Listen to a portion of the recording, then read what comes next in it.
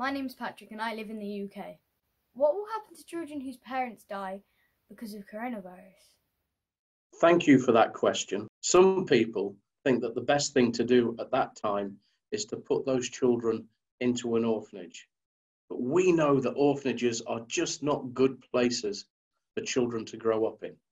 So in the very rare cases when a child loses their mummy or daddy to coronavirus, we help them to live with their relatives, like an aunt or an uncle, or if they don't have wider family, then we actually find new loving parents for them so that they can still enjoy the protection and care of living with a family.